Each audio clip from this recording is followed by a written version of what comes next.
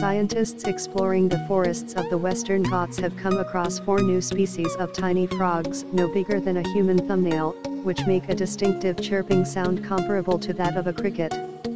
These species are among the 7 new night frogs discovered by a team of researchers from the University of Delhi and the Kerala Forest Department, who spent 5 years surveying the global biodiversity hotspot. Night frogs belong to the Nyctibotrachus genus endemic to the Western Ghats and represent an ancient group of frogs that diversified on the Indian landmass approximately 70 to 80 million years ago.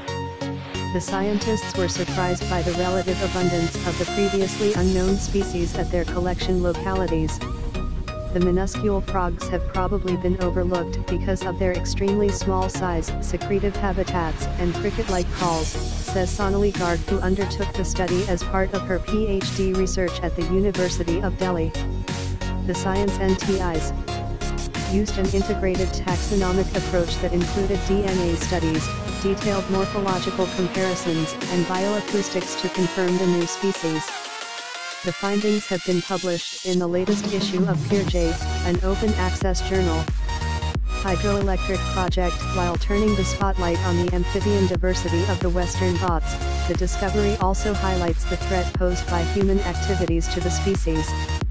The Atharapalli night frog was found close to the Atharapalli waterfalls, the proposed site of a hydroelectric project, while the Sabarimala night frog was discovered near the hill shrine, which receives lakhs of pilgrims every year. The Radcliffe's night frog and the Cadwallader night frog were reported from plantation areas. Over 32% of the frog species in the Western Ghats are already threatened with extinction. Out of the 7 new species, 5 face considerable anthropogenic threats and require immediate conservation, says Professor S.D. Baiju, who led the study and has formally described over 80 new species of amphibians from India. Restricted range. Because several of the new species have been identified as being range restricted and impacted by threats, it is important to assess their extinction risks and tailor conservation strategies for both species and habitats, said Ariadne Angulo, co-chair, Amphibian Specialist Group, IUCN, in an emailed response. The discovery has taken the total number of known Nyctibotrachus species to 35, of which 20% are diminutive in size, less than 18 mm.